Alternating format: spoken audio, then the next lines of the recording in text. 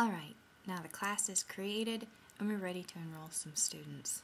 I'm going to enroll some of you in my demonstration course. I'm going to select the class.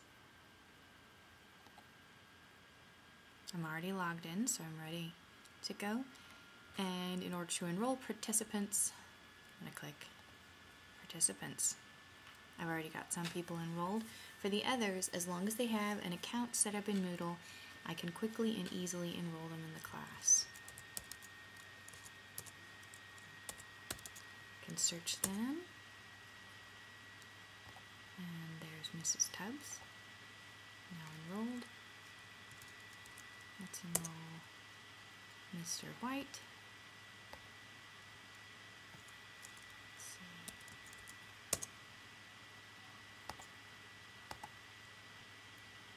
Miss Bond.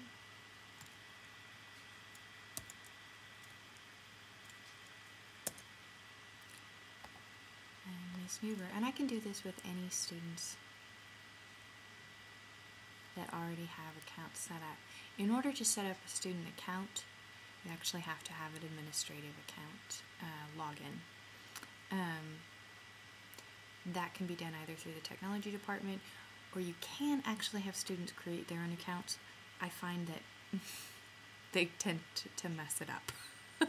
So it's really easier, more time consuming, but more effective in the long run to do that yourself. And now all these people are enrolled in my class.